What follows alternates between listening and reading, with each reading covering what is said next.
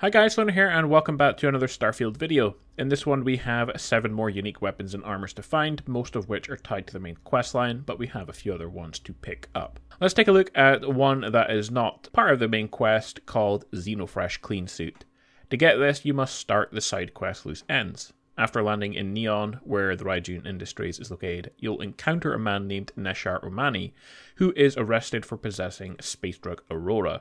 This will start the quest. Follow the questline to play the one called Fishy Business, where you get a job in an Aurora factory, which will require you to wear the clean suit. Next, this one is technically not a unique one, but it's one I've seen a lot of people ask on how to find, and that is the resort wear. You will find the resort wear in Paradiso.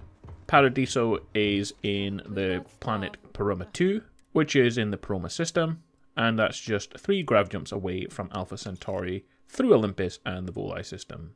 You can buy the outfits from the hotel vendor. Next, we're going to head to the lodge, and there is a unique armor set here in the basement called the Mark 1 armor. You can actually pick this up without having to use a lockpick, and it's one of the best armors in terms of defense that you can find. Fiscal Quarter is a reward for completing main mission number 6, All That Money Can Buy.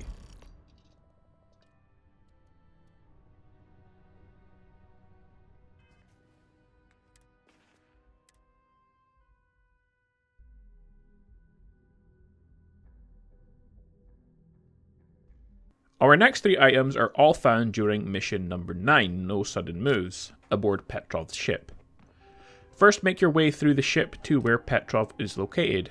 Head into his quarters behind where he is, and you can steal his unique weapon, Gallows Reach.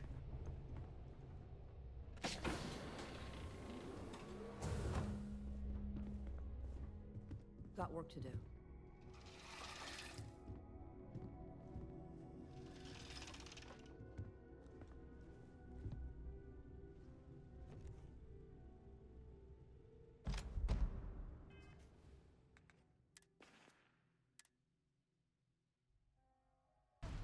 Next, if you decide to kill Petrov, you can steal his unique outfit, the Collector, which I think looks really good.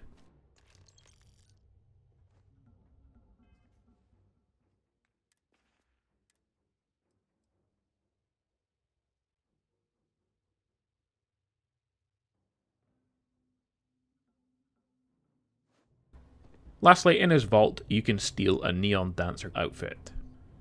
Guys, that's it for this one. Like and subscribe for more Starfield Guide videos, and I will see you in the next one. Bye.